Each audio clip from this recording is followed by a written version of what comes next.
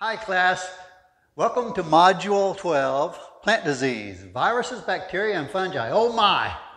Okay. Now, you guys may remember the plant disease triangle that we just went over in Module 11. Remember we have the susceptible host, conducive environment, and then we have a virulent pathogen. And where those all three are around is when you'll get disease. So, in today's class, we're going to talk about some of those virulent pathogens and some examples. Now, you remember virulent pathogen, that includes fungi, fungal-like organisms, bacteria, viruses, viroids, nematodes, and parasitic higher plants. These are all plant pathogens. Now, we're not going to hit all of these today. We already talked about nematodes. Parasitic higher plants, that's one that, there's only a couple of those. We're not going to really hit on those. So we're going to concentrate mainly up here. So let's move on then and take a look at some of these. Viruses. Now what is a virus? Well, a virus is essentially a nucleic acid core surrounded by a protein outer layer called the capsid often. And this outer sheath of coat protein protects the nucleic acid. The nucleic acid can be either RNA or DNA. And the very first virus that was ever described was the tobacco mosaic virus, described in 1898. And that was the first virus of any kind ever described. So plant viruses were the first ones that were looked at, examined, and described. And after that, then all the other viruses followed. Viruses are only visible with an electron microscope. Can't see them with your naked eye. Can't even see them with a regular light microscope. You have to have an electron microscope. And plant viruses are obligate parasites. Now remember earlier when we were talking about insects, we were talking about the difference between parasites and parasitoids. Parasitoids being that they require a living host, but they kill their host. Parasites, on the other hand, require a living host. However, they don't kill their host. They just take it and use its mechanisms, its biochemistry to do their work for them, to provide their food for them, everything they need, but they don't kill their host. They keep it alive. Viruses are obligate parasites. Obligate being that they are absolutely require a host to exist. Without it, they do not exist.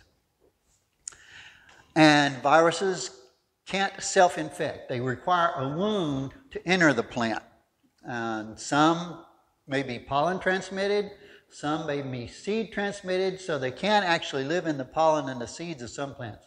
That's a little bit unusual, but it does occur. And most viruses in the field are transmitted by vectors. And a vector being simply, in this case, most often it's an insect, though mites, beetles, grass, and nematodes can also vector viruses. Viruses can be transmitted by grafting, but in the field, most of the infections come from insect vectors. And most of these vectors are insects with piercing, sucking mouth parts. Remember those?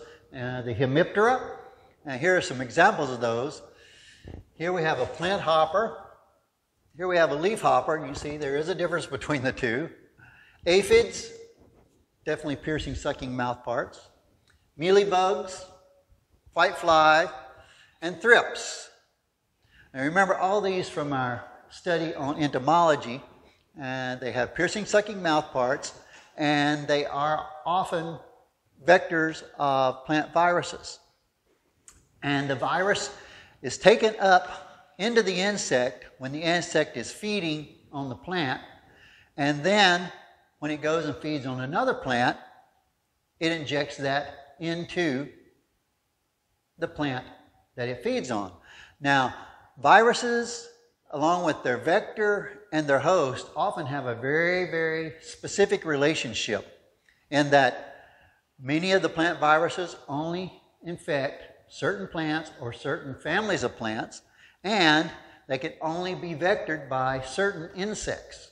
So not just any insect can transmit any virus. So they usually have a very specific relationship that goes on. So it's quite intricate, quite detailed. And once the virus gets inside the plant, it essentially takes over the biochemical processes of the plant, and the plant then makes all the things that the virus needs, which is essentially just replication. That's all it really needs. It needs more nucleic acid made, more protein made, and then the virus is happy. Now, the typical leaf symptoms of viruses, we're going to go through some of these, and what you're going to see amongst many of these diseases is that a lot of the symptoms are going to be very similar. With viruses, sometimes with bacteria and fungi, that the symptoms are very, very similar. So that's why we emphasize that it's very important whenever you're dealing with any of these diseases on your plants that you identify what the disease is and what the organism is that's causing it. Now, here we have some of the leaf symptoms. Some of those are mosaic, and mosaic is something like this where you see with tobacco mosaic virus, you see there's green and chlorotic tissue mixed together. Now this is showing the mosaic pattern as well, but also this leaf is showing the blistering pattern. By blistering, it means you see these raised bumps on the leaf. You could also call it as crinkly. That is a common symptom of virus on leaves. You'll also have yellowing, as in this, yellow streaking on this corn plant. And the long streaks of chlorotic tissue is symptomatic of virus infection.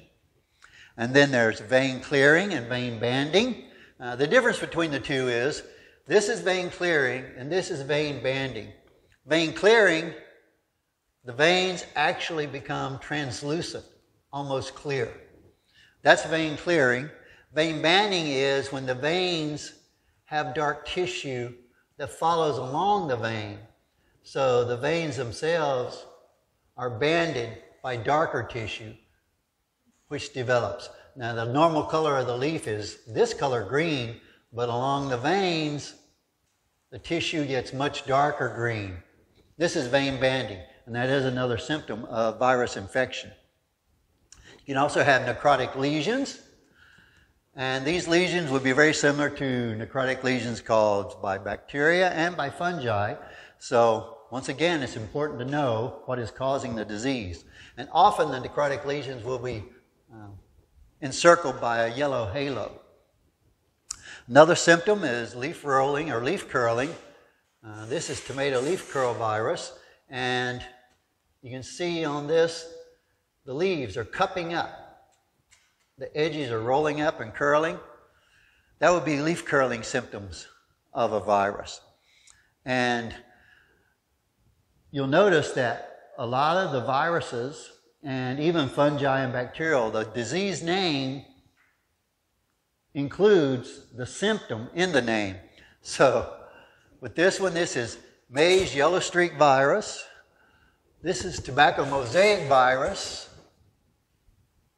This is tomato leaf curl virus. So you can see that a lot of times it's the virus symptom that gives the virus its name. So there's no true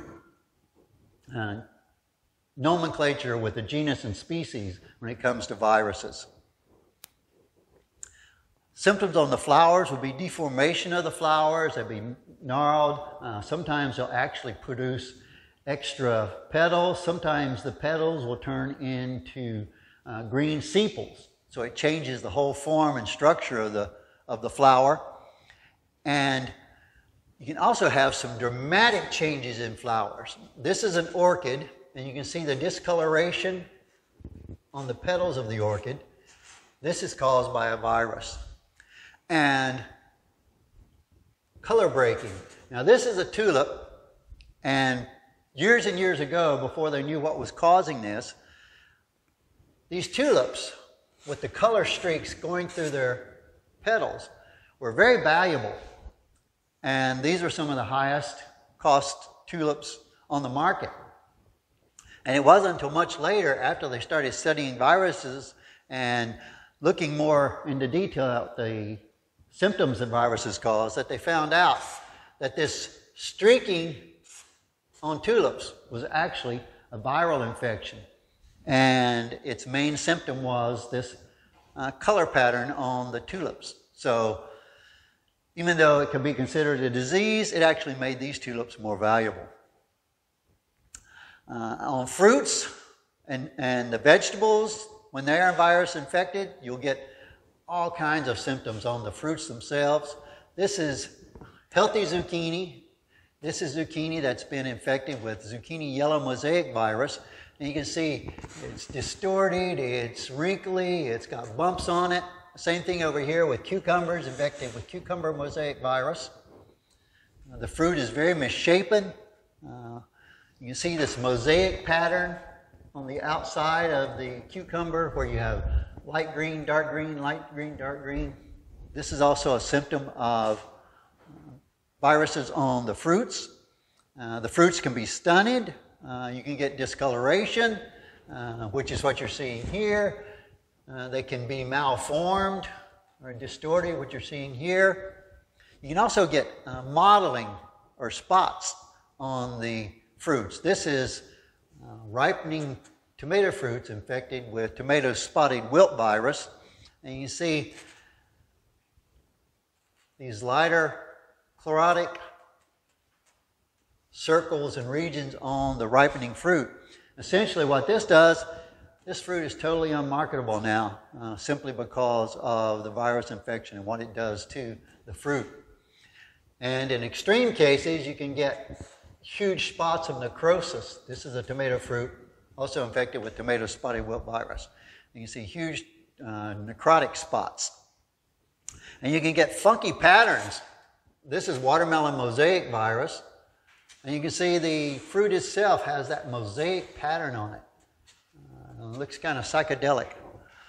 And then this is papaya ring spot virus, and it causes these spots. You can see why they call it a ring spot, because you have a circle of necrotic tissue with a center that is still light colored, the same color as the fruit.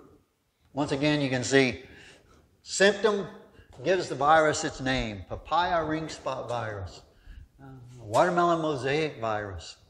And if you see the leaves and such on the zucchini yellow mosaic virus, it changes the leaves to very chlorotic leaves. Some stem symptoms would be pitting, grooving. You can even get tumors, growth proliferation, such as the witch's broom. This is a witch's broom on an ornamental that is caused by a virus. Exocortis virus, which infects citrus. It's got these pits on the inner side, just below the bark on the trunk. That's caused by Exocortis virus. And then tomato spotted wilt virus. We've seen what it's done to the fruit. We've seen what it's done to the leaves. This is what it can do to the stems. You see these cankers formed on the stem of the tomato, infected with tomato spotted wilt virus. And we looked at tomato leaf curl virus earlier, and you saw how it was causing the leaves to cup up and curl. Well, it can also cause these gall formations on the stems of the tomato. These are little tiny bumps, warts-like, on the stem of the tomato, and that is a result of an infection with tomato yellow leaf curl virus. Now, how do you control viruses on your plants? Well, as always, the first thing you need to do is to identify that it is a virus causing the symptoms. And then there are several methods you can use to control it. With almost all plant diseases, whenever you start a garden, what you want to do is make sure you get certified seed. In this case, it would be certified virus-free seeds and plants, because some viruses are transmitted in the seed, and you may want to make sure you get healthy plants to start with. If you have certified, that means they've been tested by the USDA and other agencies for known viruses that occur in those particular plants. And these have been certified to be disease-free. So that's one really good way. Start clean, and you're off to the right start. So start clean, stay clean. That's the best approach to controlling diseases. Also, remember how viruses are primarily vectored in the field by insects. Well, if you control the vectors, then you're going to reduce the incidence of the viruses. So one way of helping to eliminate viruses from your plants is to control the insects that transmit them. Another is weed control. Now we're going to be talking about weeds and weed control later on in the course, but remember that the weeds growing in your garden can be reservoirs for viruses and for the insects that vector the viruses. So by keeping your garden clean of weeds, you're going to be eliminating this source of infectious viruses or insects. So that's another good way to help to prevent viruses. Sanitation. Get rid of the weeds. And a really good way is also genetic resistance. Look for varieties that have been bred with resistance to certain known viruses. And as we told you before, looking in your seed catalog or reading about certain varieties of vegetables online or in the seed catalogs, they will tell you what diseases they're resistant to. And if they're viruses, they will tell you they're resistant to the viruses. So genetic resistance, a really good way to eliminate viruses from your garden. So now, what about bacteria? We're moving on from viruses. Things are getting a little bigger as we go. Bacteria, they're microscopic single-celled organisms that you can actually see with a light microscope. Still can't see them with the naked eye, but you can see them with a light microscope. This is a simple diagram of what a typical bacterium would look like. You have a cell wall. You have the nucleic acid, the bacterial DNA. It's always circular. Sometimes you'll have extracellular DNA. In this case, it's plasmid DNA. And the cytoplasm, of course, inside. So this is just a simplified drawing of what a bacterium looks like. This actually is electron micrograph of bacteria. And plant pathogenic bacteria, there's only several hundred species of bacteria that cause disease as compared to several thousand species of fungi that cause plant diseases. But they do cause disease. And with bacteria, the only way that they actually can identify the bacterium itself to genus and species is by the colony characteristics whenever they're growing on artificial media, by the biochemical properties of the bacterium, and by DNA analysis. So just looking at pictures of bacteria, they often look very, very, very much alike, and it's hard to tell one from the other. And so you have to resort to different means to identify those different bacteria. Infections from bacteria, they have to occur through openings in the plant. The bacterium can't make its own opening. It can go through natural openings, such as lenticels. Often you'll see spots like this on the stems of plants. This is a tree with lenticels on it. And the lenticels are just openings for air exchange that develop on plants. And this is a natural opening. It's going through the cuticle of the plant, and so bacterium can get washed into that opening from rain or splatter or different things like that, and that's how bacteria can enter a lenticel. There's hydrothodes. I'm sure a lot of us have seen the leaves on our plants looking like this with little droplets of water coming out on the edges of the plant, especially early morning after a rain or something like that, and you'll see these droplets forming. Well, those are coming out of the hydrothodes, and hydrothodes are always at the leaf margins, and it's an opening. There's a guard cell here which opens and closes, but it's one way for the plant to get rid of excess water. It's through the hydrothodes. Well, that's a natural plant opening, and it's where bacteria can go in. Bacteria could land into this water droplet and just go right down and into the plant through the hydothode. And the third natural opening that we're going to talk about are stomata, the stomata. The stoma here, this is the stoma, this is one closed, this is one opening, and it's the stoma that regulates the amount of air exchange, gas exchange in the leaves of plants, and does some with the moisture as well but these are all over the surface of plant leaves. And when they're open like this, it goes right into the interior of the leaf, and this is another way that bacteria can enter through the natural openings, the lenticels, the hydrothodes, and the stomata. They can also enter through wounds created by insects feeding, and wounds that we make on the plant. If the plant gets wounded in any way, it's an opening where the defense has been broken down and bacteria can enter. And bacteria spread from plant to plant, from soil transfer, from insects carrying them. One of the biggies that bacteria spread from soil to plants and from plant to plant is from water splashing. So rainy days or overhead irrigation, you can be spreading bacteria amongst your plants. Infected seeds, there are some diseases, bacterial diseases that are seed-borne, so the bacterium is actually carried inside the seed, or using tools, going from an infected area to a non-infected area. If you have dirty tools, you can spread bacteria. So if you have a bacterium in your soil and you use a shovel or a hoe or something like that in that garden area, and then move to an uninfected area, you're going to carry the bacterium over there. So it's always a good idea to clean your tools. Phytoplasms are a special type of bacterium. They're usually just called a bacteria-like organism. They do not have a cell wall. So you can't grow these on artificial medium. They're hard to see, isolate under microscopes. They're limited to the phloem of the plant, and they are obligate parasites, as we mentioned with viruses. Bacteria in themselves are not obligate parasites, but phytoplasmas are obligate parasites. Without the plant host, there is no phytoplasma. It cannot live outside the plant host.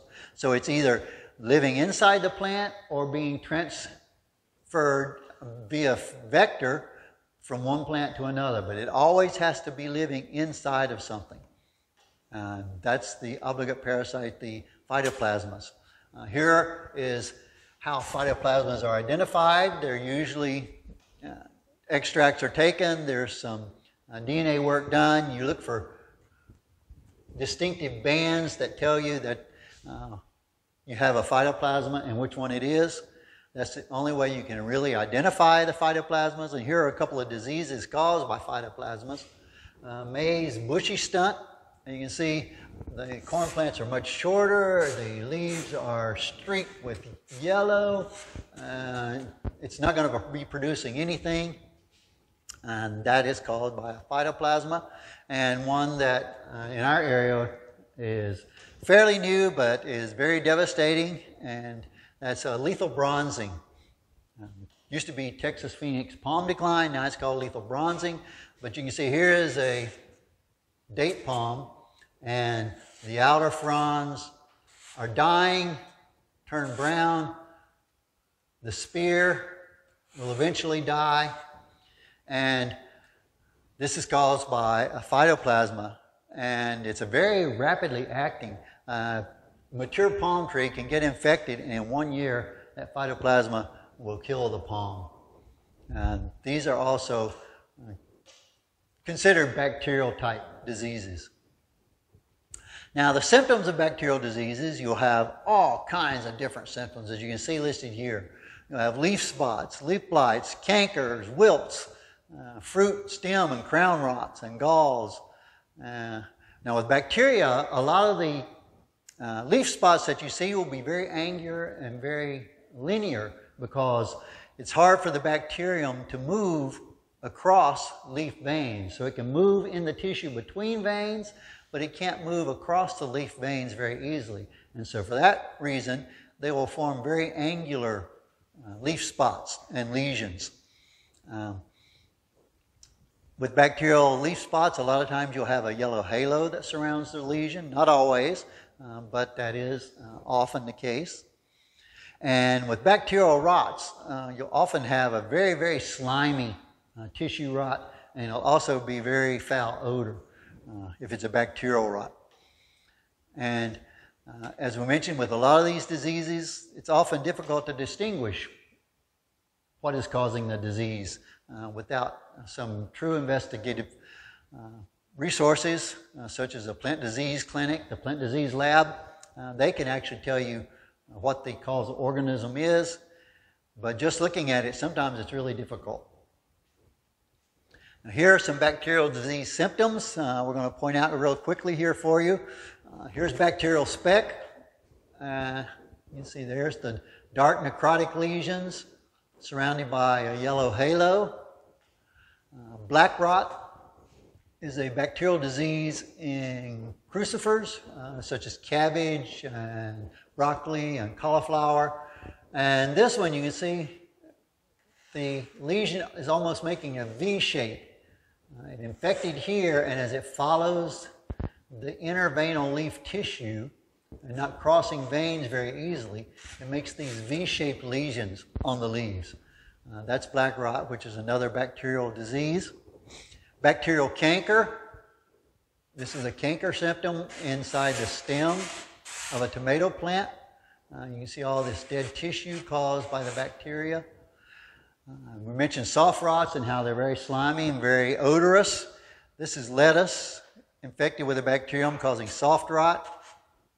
And with some of these, such as lettuce and cabbage, a lot of times you'll have the outer leaves that look fairly healthy, and then when you open it up, inside is where you have all the slimy, foul-smelling rot occurring because it's within those outer leaves where the humidity is high, the moisture is available, and the bacterium really has a good time. Crown gall, caused by Agrobacterium tumefaciens. This is crown gall on a rose. Crown gall, Agrobacterium infects a lot of different plants, and it'll form these tumorous, warty-looking galls. The interesting thing about crown gall disease is the bacterium will infect the plant, and once it infects the cell, it has extra nucleic acid, the plasmins that I talked about earlier, and it actually transfers some of its DNA to the genome of its host. And so that's what causes the host to make all these galls. It's the bacterium actually gives the host some of its DNA. Here's another soft rot disease. This is on peppers, actually on the vine still, on the plant. Soft rot, bacterial disease. Bacterial leaf blight. This is a blight disease. You can see the leaves are dying. They're chlorotic, they're necrotic. The whole leaf is dying from this bacterial infection. Citrus canker, a very devastating disease to the citrus industry. It's only on the surface, but it is very contagious. Causes these warty lesions on both the leaves, the fruits, and the stem. That's a canker disease. A bacterial spot on pepper. And you see this one's a little bit different from the bacterial speck that we have over here in that the spot doesn't have those necrotic, it has the necrotic lesions but no chlorotic halo, at least at this stage of the disease. So that's bacterial spot. This is a potato tuber. I'm sure a lot of us at some point have cut open a potato and found something like this on the inside.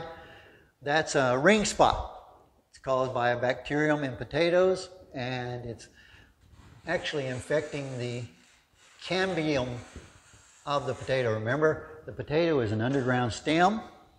So here is the cambial layer, and that's where the bacterium is mostly infecting because it's, remember, it's living in the phloem tissue on those. Bacterial wilt. Here's multiple symptoms of bacterial wilt. This is a stem that's infected. You can see the necrosis here, the discoloration. A healthy stem of most plants, when you cut it open, will be nice and white or very light green on the inside. If you see this dark discoloration, that's a good indication that you have a disease, often bacterial, but fungal diseases will cause that same discoloration. And you see why it's called a wilt. The whole plant is just wilting, even though there's plenty of water, and it's not too hot, but the bacterium is plugging up the xylem, and the water transfer tissue, and so even though there's plenty of water, the plant's not getting any because the bacterium is living down here in the roots and in the lower stem area, plugging up all the pipes so the plant doesn't get any water. It's going to wilt and die. Now this is a unique symptom that you'll see and often used to diagnose stem infections in bacteria as bacterial. This stem was cut apart and it has these sticky, slimy strings that form as you pull it apart.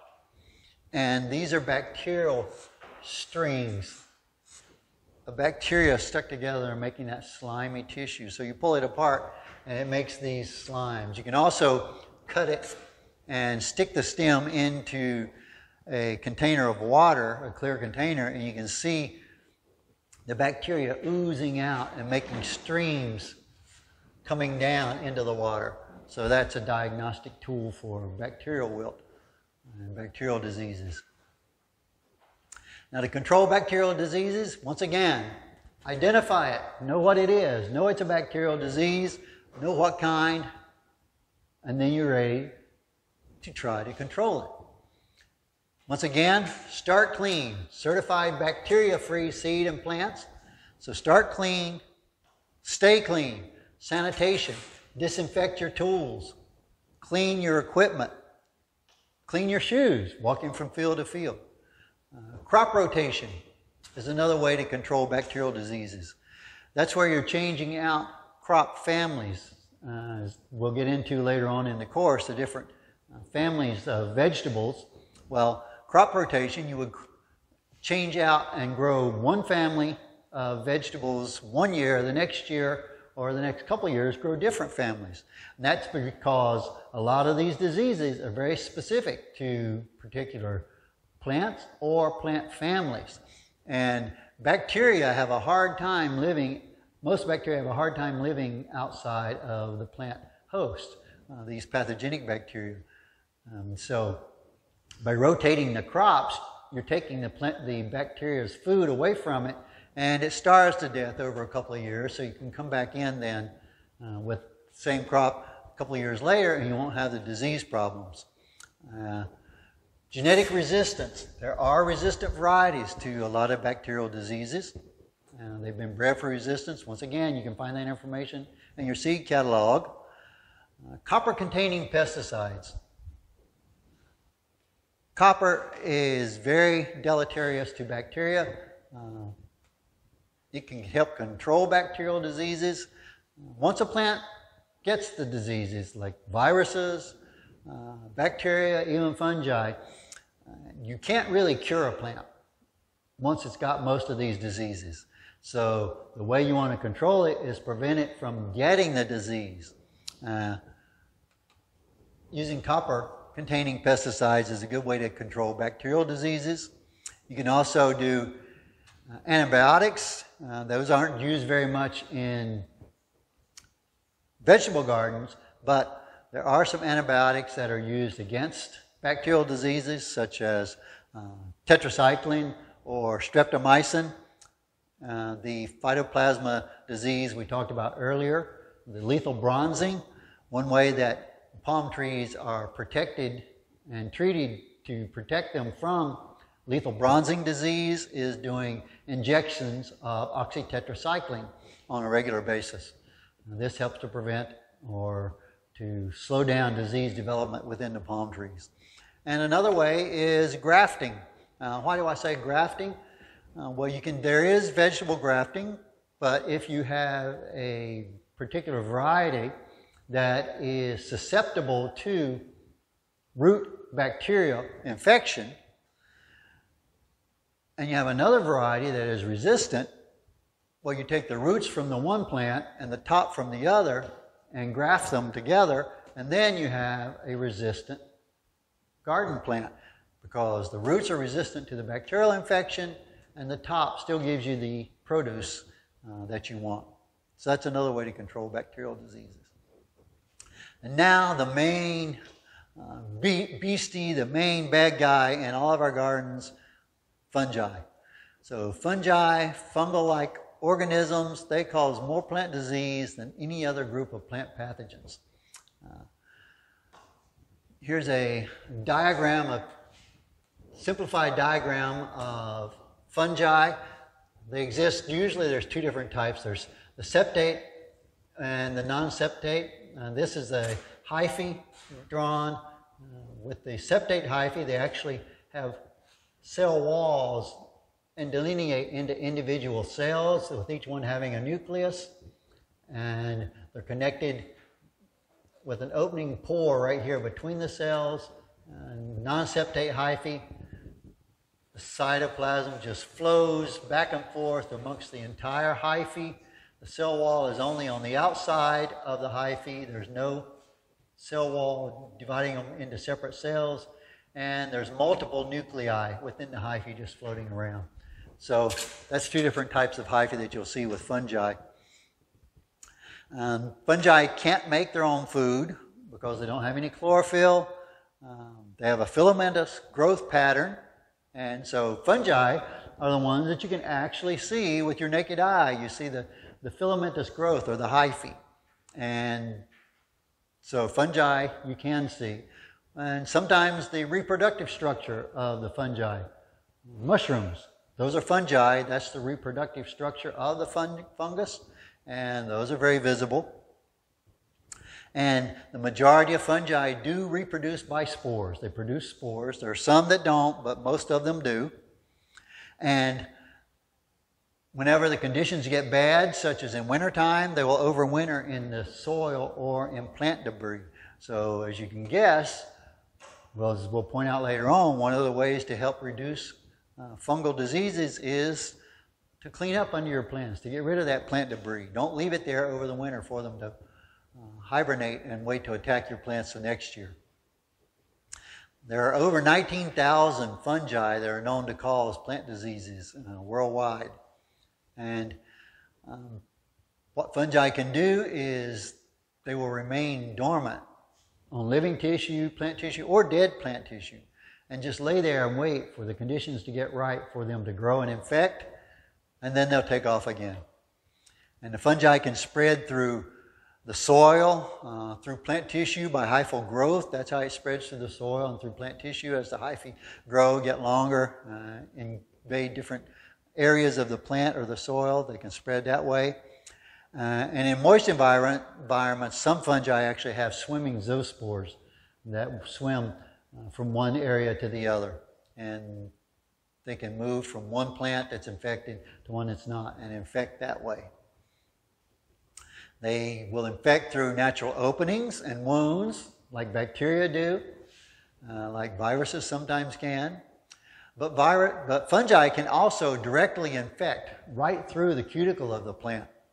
Fungal spores that land on a plant, if they have, most often it's around 2 hours, if they have 2 hours worth of surface water and the conditions are right, the fungal spore will germinate and actually directly penetrate the plant tissue. And once it's in there, it's in there. So now you have an infection.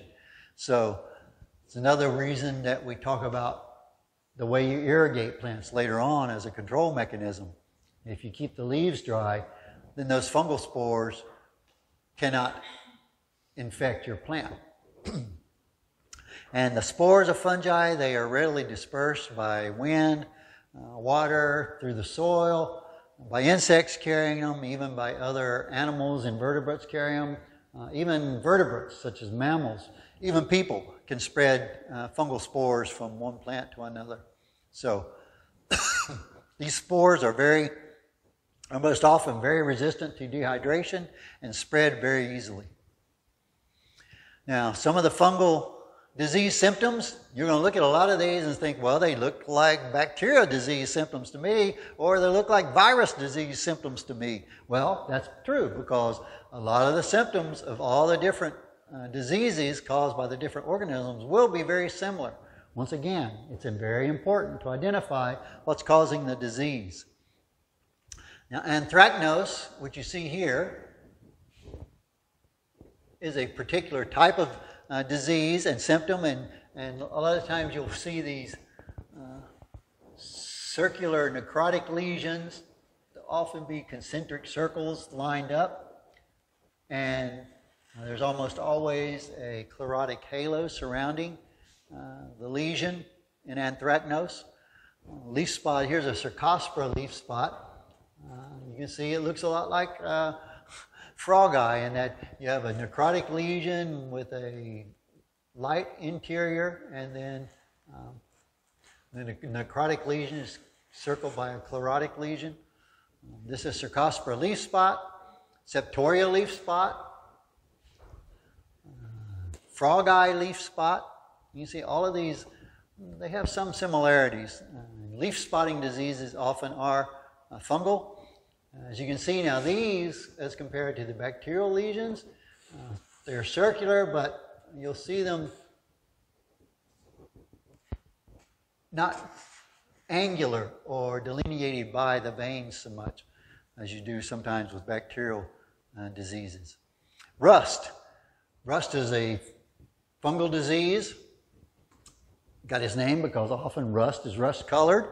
This is bean rust. As the pustules mature and the spores are released, they actually have a kind of a reddish-orange dust that will come off of them. That's the fungal spores being spread. Corn rust, as you can see, the orangey spores being released. So rust is another symptom of fungal diseases. Wilts, Fusarium wilt, Verticillium wilt. You can see those look pretty similar. What's happening is the roots are being infected by the fungus, and it's killing the roots, stopping the transfer of water up to the plant. The plant will eventually die because it can no longer get water. These are root diseases, and this is the top showing the symptoms. Other fungal disease symptoms would be like blights. Blight is when just the plants are just look like they're scorched, being wiped out. This is late blight on tomato. This is early blight on tomato. You can see there is some differences. And why do they have different names? Well, sometimes the names tell you something about the disease. Early blight is usually earlier in the season when the conditions are right for this particular fungus to infect. Later in the year, as the season gets further along, you'll get late blight because that's when the conditions are right for this particular fungus to infect. But you can see they both very devastating diseases. Phytophthora blight. This is a stem. You can see discoloration. This is a soil pathogen infecting the roots, the lower stem area. And you see they've got discoloration here within the stem. That's Phytophthora blight. Scab. It's because it makes these warty, rough patches on the plant, on the leaves, and on the fruit. This is citrus scab. The fruit is perfectly fine on the inside, but on the outside you'll have all these lesions caused by the fungus. Potato scab is another one. This is one you've probably seen. You can even find this sometimes when you're buying potatoes. It's just little rough, scabby, warty-looking lesions on the outside surface of the potato. That's potato scab. You can have rots, such as this one, sour rot on a tomato. You can see actually the white hyphae here from the fungus that's infecting that tomato and causing it to rot. And you can even get galls caused by fungi. This is black knot. This is on a tree rather than on a vegetable, but you can see the warty gall-looking appearance. This is from a fungus. Remember, there's also galls caused by bacterium, and there's galls caused by viruses. So you can see that a lot of these organisms give similar symptoms on the plants. Some other fungal disease symptoms, canker. We can see here Cytospora canker. This is on a peach, and the stem has huge lesions on it caused by a fungus. And you can have damping off. That's where, as the seedling starts to grow and develop, the fungus infects right at the area right near the soil line. And the little seedling will just drop over because the fungus completely destroys this part of the stem. That's damping off disease. There's several fungi that will cause that. You can have the stems themselves. This is infected a little high up on the plant, probably caused by splashing the spores up onto the plant. And you have stem rot, where the stems above ground are actually infected and beginning to rot and be destroyed. You can have root rots. This is fusarium root rot on young plants. You can see the roots are totally destroyed, discolored. Healthy roots are white or light green. These have been destroyed by the fungus. You can see lesions on the stem. Once again, dark discoloration, lesions on stems and roots is usually a sign of some type of disease infection. You can get diebacks, where the tops of the plants are actually dying back. A lot of times root infections will cause dieback on plants where the roots are infected, but the very tips of the leaves, of the stems, and the young leaves will wither and die because those are the farthest away from the water source. So as it's killing the roots, the tissue farthest from the roots is the first to die, and this will be dieback. And then there are the mildews. Here's cucumber downy mildew, cucumber powdery mildew. These are devastating diseases on a lot of cucurbits, and they will completely wipe out all the leaves on the plant. And when a plant has no leaves, it can no longer photosynthesize, and so the plant will die. So these are two different mildew diseases, downy mildew and powdery mildew. Now, how do you control these fungal diseases? Once again, you need to identify that it is a disease and not an abiotic disorder. Identify which disease it is and what fungus is causing that disease, if it is a fungus. And once you know that, then you're ready to do some control measures. However, before that, by starting with disease-free seeds and plants, start clean, stay clean. The stay clean part is the sanitation. So between working with different plants, and especially going from different garden to another garden, always disinfect your tools and equipment. You can do that with 10% Clorox solution. You can do it with 70% alcohol. Different ways of disinfecting your tools and your equipment. And so you want to do that because you don't want to spread the fungal diseases and pathogens from one area to another. Another part of staying clean is removing the plant debris. Any plant debris that falls off of your plant, go ahead and get rid of it, whether it looks diseased or not. Don't let it pile up around underneath your plants because it can become infected, or it may have an infection already. And if you had gotten rid of it, then you're reducing the inoculum. But by leaving it there, the fungus will continue to grow and produce spores that can be spread by the wind, by you, by splashing water. So once again, remove that plant debris, and be sure to remove and discard any diseased plants. When I say discard, that means put them in a garbage bag or something like that and get rid of them. Do not put them in your compost pile. If you put them in your compost pile, especially if the compost pile never heats up to proper temperatures, all you're going to do is, when you use that compost, introduce those disease-causing organisms into your garden.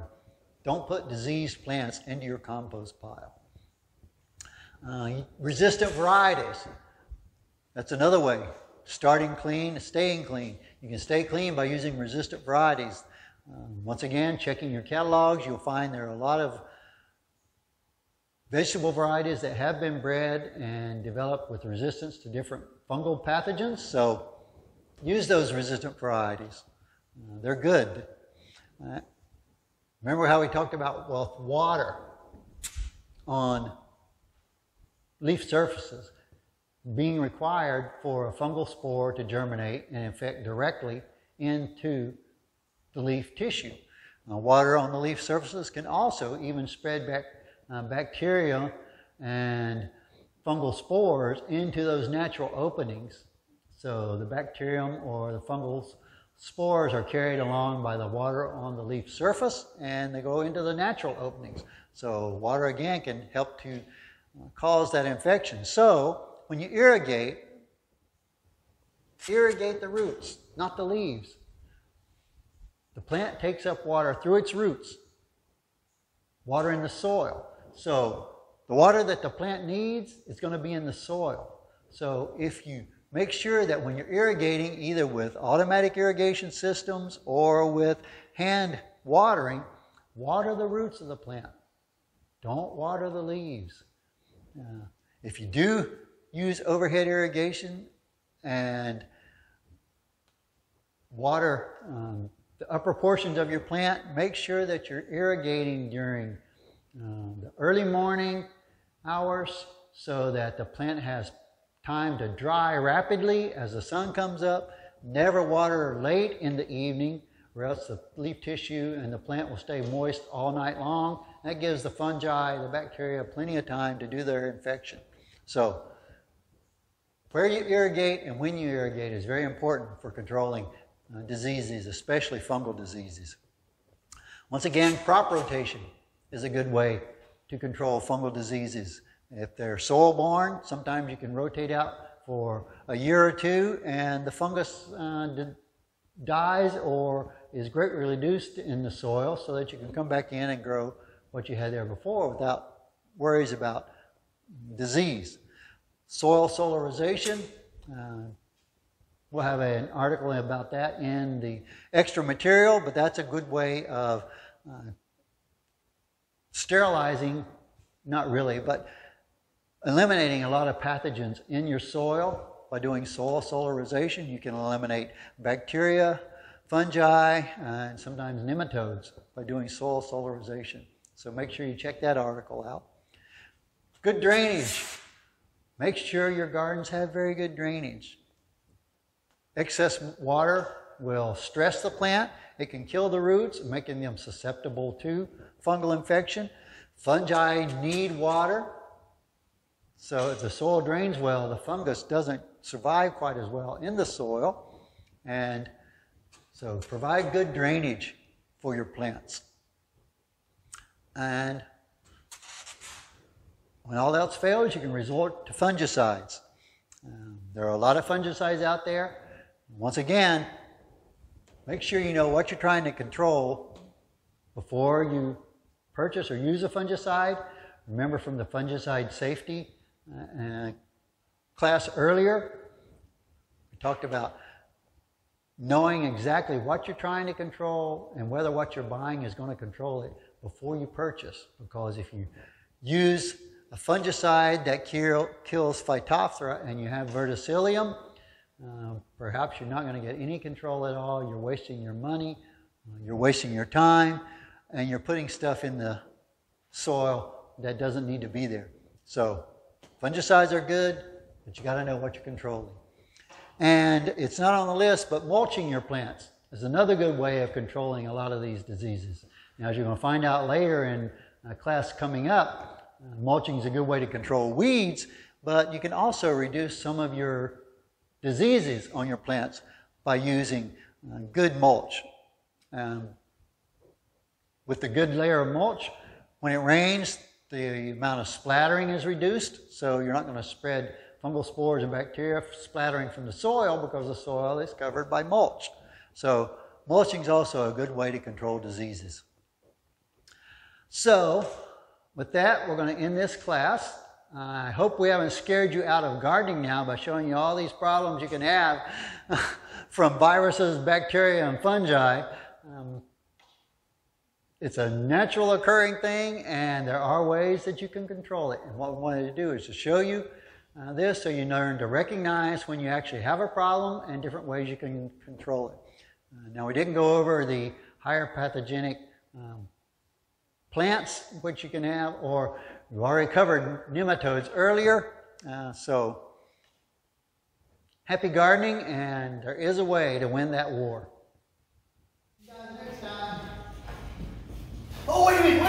Chris, I gotta add something to the video. I forgot to tell everybody. One of the biggest things about identifying plant disease is know what a healthy plant looks like. So make sure if you're growing something, you get pictures of a healthy plant, or you see some growing somewhere, and you know what it's supposed to look like when it's healthy, and then you'll know what it looks like when it's unhealthy. Whew, I'm glad we're going to get that in the video. Thanks, Chris. That Joe's crazy.